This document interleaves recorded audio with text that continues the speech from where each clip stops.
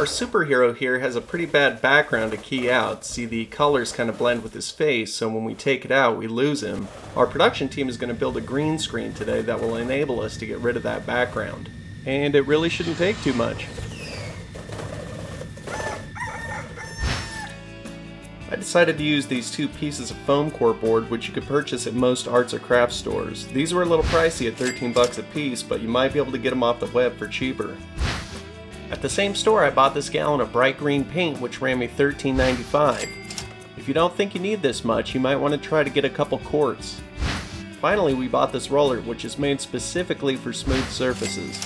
It only set us back $3. As you can tell, it's not really going to break the bank to get you a really nice green screen shot.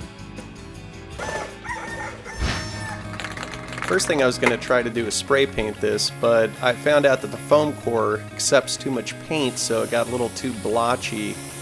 Well, sometimes you just got to learn the hard way.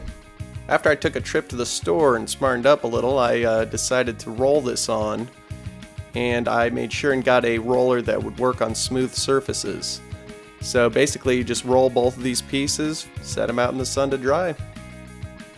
Next thing I did was start setting up the green screen set. I had to black out the windows and set up some chairs to prop up the screen on.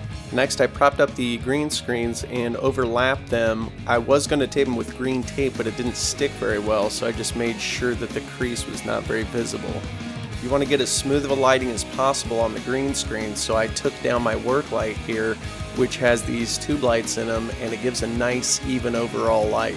The next light I set up is just for a little bit of backlight and to light the right side of the actor. Both of these shop lights we used in the Lighting 101 tutorial, which you might want to check out as well. Now this is our key light, which is going to be the main light source for our actor. Now it might take you some time to get the lighting set up just perfect, but it'll be worth it in the long run. Don't get discouraged. Lighting is a pretty tough art form. Now we're going to key out what we shot in post and show you the final. I'll be showing you how to key out the green screen in a separate tutorial.